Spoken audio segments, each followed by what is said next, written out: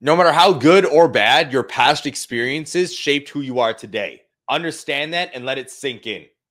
It could be the best thing in the world, or you could have had the worst past in the world. Regardless, it made you who you currently are. And unless you embrace it, you will never become the person you wish to become.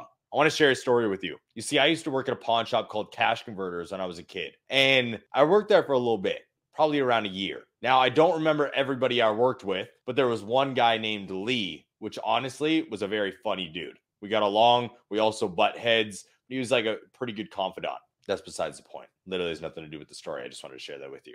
Now, whenever I open up about little pieces of my past, when I worked at Walmart, when I worked at Cash Converters, when I worked at the movie theater I used to work at, I always get very squirmy, uncomfortable, embarrassed because of the things I did when I was there. But I especially get squirmy, embarrassed, and uncomfortable when I talk about the pawn shop. And the reason why is because I fucked them over pretty bad. And it was honestly the only time I was actually let go from a job. I haven't told you guys that before. It was the only time I was actually fired from a job was at this pawn shop. And the reason why it makes me squirmy and uncomfortable is because not only did I fuck them over, but I was connected to this pawn shop through my family. You see, I don't remember how I got the job. I'm pretty sure it was they were looking for a salesperson. They talked to my dad, and the owner was dating my aunt. So they lined it up, and I got hired as a sales clerk. I used to call myself a store manager or a floor manager, but let's be fucking real. I wasn't a floor manager or a store manager. The only thing I was managing was my fucking drinking problem. So my jobs at the pawn shop was very simple. Clean, open, close, and then the basic stuffs of selling on a continual basis. All right, the DVDs, the chairs, the desks, the guitars, the random equipment, the samurai swords, the knives, the jewelry. At one point, my dad actually came in and bought a new ring. All right, a new ring for my mom. It was like an engagement ring / wedding ring. And because it was so expensive, I actually almost won a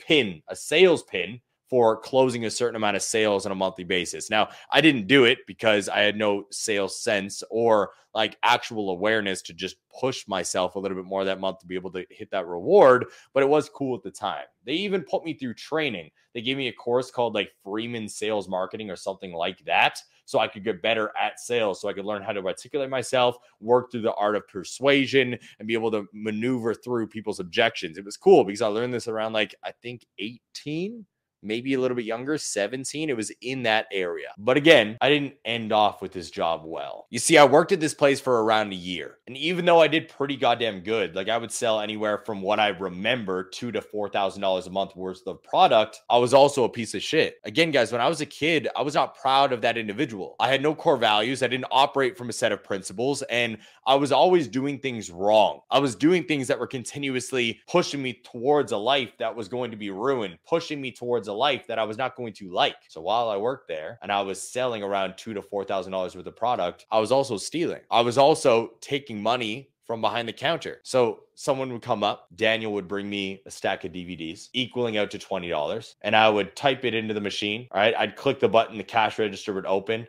I'd take your money, I'd bag up your DVDs, I'd send you on your way. I would close the till after I slipped out the 20 back into my pocket, and I would delete the order on the screen, and I would pocket the fucking cash. And they figured it out pretty quickly. Again, I was always high, always drinking, always partying. So I don't even remember the entire conversation. I don't even remember how the firing ended up happening, because it wasn't like I went to work and it was a traditional conversation where I sat down like a mature man and got fired. If I'm not mistaken, I started skipping work. I started not going in. I started neglecting my responsibilities as a man, as an integral individual, because I wasn't one back then. And then I got called by my family, my dad or my mom at the time, being like, "Are you stealing from Uncle Gary?" who was the individual dating my aunt at the time. It's not a very good conversation. It was something that made me very uncomfortable. And it's something that I regret to today, because I wish I didn't do that. They gave me a shot and I fucked it up. But again, you guys need to realize that no matter how good or how bad the past experiences that you dealt with,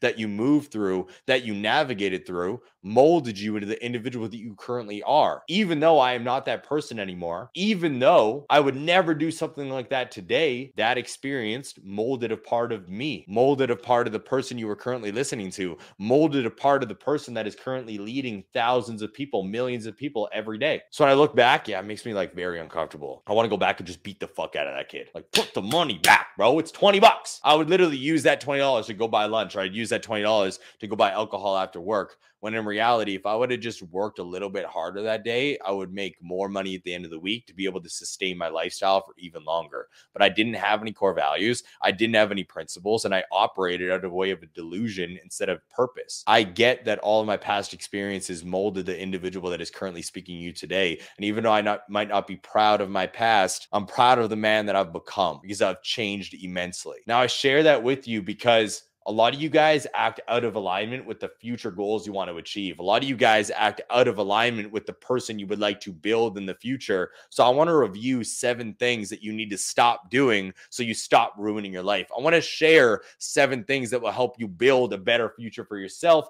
for your family, for your goals. You see, in the last 8 years, I've went from a drug addict, iron worker, broke as shit, thousands of dollars in debt, to a 7-figure CEO before the age of 30. All right, when I met my wife in 2016, I moved into her 600 square foot apartment, had a busted ass car, $20,000 in debt, 2 racked up credit cards, and I was still working as an iron worker. Now, 7.5 years later, I've moved her into a $2 million home. We own a brand new 2021 R8. I make 7 figures a year. I have around 30,000 clients if you guys are going to count the 1,500 members we have at our gym as clients, because I do, and then the 1,500 members that we currently have in our coaching community. So over the last 7-8 years, I've had a lot of learning experiences and I've accumulated a lot of knowledge that I would like to share with you guys. And that is what's going to go into this list of 7. So get a notebook, pick up your phone, and take notes around these breakdown, these things. These are 7 things that are going to ruin your life unless you take quick action and pivot away from the direction you are currently heading. Number 1 is perfectionism. Stop trying to be fucking perfect. Progression over perfection is a new quality, a new statement, a new mantra that you should be embracing. We did actually have this up on our wall in the gym, but then we wanted to paint everything black. So we painted over it and put our home of PT Domination because we had to represent the main brand in our gym, in our facility. But again, progression over perfection is something that you need to understand. And it's because aiming for perfection limits your output. It stops you from actually being able to reach the level you want to reach. It stops you from taking action. It stops you from putting work in. It stops you from making certain moves because you overthink everything. Instead, take messy action. Guys, when Brian and myself started our Change Lives Academy, which is our current program where we have 1,400 coaches paying us $500 USD on a monthly basis. Again, with our 3 levels, we made $840K last month. We literally built the program in 6 days, built it, marketed it, launched it in 6 fucking days. Brian was selling the program on webinars while I was still building it out. We just take messy action. Our entire mantra in PT Domination in our business as online entrepreneurship is jump out of the fucking plane and learn how to build the parachute on the way down, because we understand that perfectionism isn't going to get us anywhere. You got to let go of that mindset. You got to let go of that side of you. Take messy action if you want to grow into the individual you've always wanted to become. Number 2, you don't relax. Regardless of what all these gurus say, you cannot work 24/7. And I know some of you guys might be like, Cole, fuck you, dude. You literally work all the time and you sacrifice so much sleep. I get that, but throw a middle finger up to me from time to time and understand you do need to rest. Guys, fuck, Daniel sent me a thumbnail for a YouTube video we filmed yesterday at 12 a.m. And I literally texted him instantly being like, yo, bro, I respect the hustle. I love the hustle. This is my type of work ethic. You do not need to fucking work until 12 a.m., right? Bro, the fuck you guys up at 12 a.m. for? I'm going to yell at you because you're not working at midnight. I'm asleep, dog. I don't expect you to be awake. I respect that hustle though, because I'm like that from time to time. I grind my motherfucking ass off, but I also understand that relaxing is necessary. You have to. Sometimes you got to take a step back to take 2, 3, 4, 5, 6 steps forward. It's necessary in order to grow. It's just like your muscles in the gym. You don't build muscle from being in the gym 7 days a week. You build muscle from the recovery after the training session itself. Let your body, your mind, your spirit recover so you can continue to grow. Number 3 is your self-talk. You guys got to check how you speak on a continual basis. I spoke about this in an earlier video, earlier podcast, and on my social media multiple times. Stop using words like busy, can't, and lucky. Stop looking in the mirror and talking down to yourself. I do believe that self-accountability and self-awareness is necessary in order to reach extreme growth. But at the same time, you need to be aware of your self-talk because it fucking matters. If you're always negative towards yourself, if you're always negative towards what you would like to achieve, you will never reach it. So audit your self-talk and be aware of the words that leave your fucking mouth. 4, poor sleep. This is weird coming from me because I only sleep around 4 to 5 hours a night. But you also need to realize that that 4 to 5 hours is broken down to a T.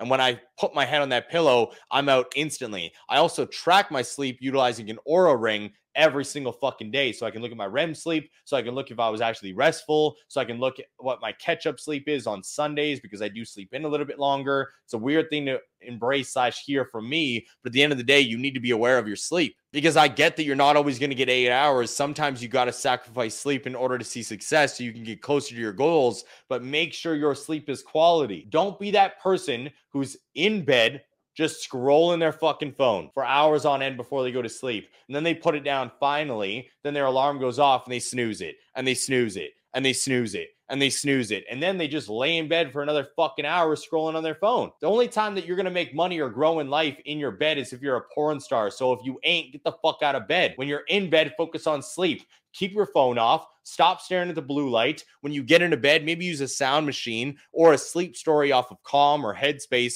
to get you in the zone of sleep. But sleep fucking matters whether you want to believe it or not. The fifth thing that's continuously ruining your life and setting you down a dark path is working nonstop. Just like I said, you got to learn how to relax because if you try to work nonstop, you're not going to be productive. There is a very big difference between being busy and productive. And a lot of you guys are just busy. You work 12 hours a day. 13 hours a day, 15 hours a day towards your goals and your passion. But you're not really getting anything done. You're just doing busy work. You're sitting there scrolling on social media when you should be being social on social media. You're sitting there scrolling on your computer when you should be doing in-depth editing. You should be calling people. You should be booking consultations, doing content creation, anything. There's a very big difference between working and being productive and working just for the sake of working because you want to be busy. You cannot be working all the time. It's ruining your life. It's ruining your productivity. It's ruining your growth. Learn how to take a step back. Guys, I embrace learning how to relax like I just spoke about by understanding that I can't work all the time. So I have work hours. At 6:30 p.m., I do not check my phone anymore for work. I just don't because let's be real. It can be dealt with tomorrow. I ain't going to die tomorrow. And if I do, the problem wasn't worth it in the first place. So I'll deal with the problem tomorrow if a fire comes up. I focus on that so I can focus on my family, so I can focus on my health, so I can focus on my mind, so I can eventually focus on my growth and scale to the next level. 6, this is an important one. The 6th thing that's ruining your life and making you look like a mirror image of the shitty past that I embraced, drug addiction, alcoholism, thief from the people who cared about me, is saying yes to everything. A lot of you guys are in a bad place right now in your life because you say yes to everything. You say yes to the drinking every weekend. You say yes to that little line of blow. You say yes to a couple Percocets. You say yes to the party. You say yes to the going out and drinking. You say yes to the repetitive dinners on a weekly basis. You say yes to the movie nights on a weekly basis. You say yes to the shit that you know you shouldn't be fucking doing because it's taking you off the path to success. I'm not kidding. My phone is on Do Not Disturb all fucking day. And I don't answer calls from people unless it's Julia, Brian, or Daniel because of the fact that I need to stop saying yes to everything. My notifications are not on. Why? Because those constant notifications are reminders that I need to check in with people and the more people that want my attention, my mental energy, what I have to offer. So I avoid that shit by turning on Do Not Disturb, by turning on airplane mode, by focusing on the task at hand. And when I do get asked, when people do try to drain my mental energy, when people do try to penetrate my brain, my aura, my circle, and it's going to take away from my purpose, my direction, my current work ethic towards my goals, I say no. You got to learn how to say no so you can grow in life. No is a powerful word and you don't need to explain it. Say no more. Stop saying fucking yes because it's taking you off the path to success. And 7 is a lack of fucking patience. You see, I was the thief, the drug addict, the alcoholic, the piece of shit when I was a kid because of my lack of patience. I always wanted to be rich. I always wanted to be successful. I always wanted to be somebody in this life. I remember when I was a kid and I used to watch TV and I would see famous people driving their cars. I never always used to be like, fuck that guy, even though I did do that when I was a kid. I was always like, how did they do it? Like, I want to be that person. So when I would work at the job and I would steal TVs and I would steal money and I would steal groceries and I would steal the things, it was because it gave me a rush and made me feel better than I currently was. I wasn't patient enough to embrace a certain amount of core values and principles and work ethic and drive to become that person I wanted to be on TV. A lot of you guys are stuck in this current loop of distress, this current loop of anger, this current loop of a lack of success due to your your lack of patience. It's going to take a while for you to change your situation. When I worked at that pawn shop cash converters, I think again, I was around 16 to 18 years old. I am 28 now. It took a decade for me to go from that piece of shit to who I am currently. A decade. Did I know I was going to be here today? Absolutely fucking not. Did I know I didn't want to be that person after I got fired for being that person? Oh, hell yeah. So I started to try to make micro shifts, and it took me a decade to become me today. That doesn't mean it's going to take you a decade to change your life. You just got to take messy action once you listen to this fucking video and once you understand that you don't like who you currently see in the mirror. So again, regardless of the experiences that you went through in the past, regardless of what your story was, good or bad, everything that used to happen, everything that has happened has shaped you into the individual you are today. So I know that you might hate that old you because I hate a lot of the old me, but at the same time, I also love a lot of the old me because it made me the man that is currently sitting in front of you today. And understanding those 7 things that I just broke down to you, understanding the opposite of those 7 things I just broke down to you will help you live a better life. You got to avoid those 7 things because they are currently ruining your life. They're currently ruining the future that you've always wanted to have of yourself, that you've always dreamed of. Get away from it. I don't care what you did in the past. I don't care who you were, and I don't care what you're currently doing. If you are currently doing any of the 7 things I just broke down, I want you to stop today. This is your mental note. This is your check-in. This is your slap. This is your reminder to pivot. It is never too late to change your story. You are the author of it. You just got to start writing with a different pen.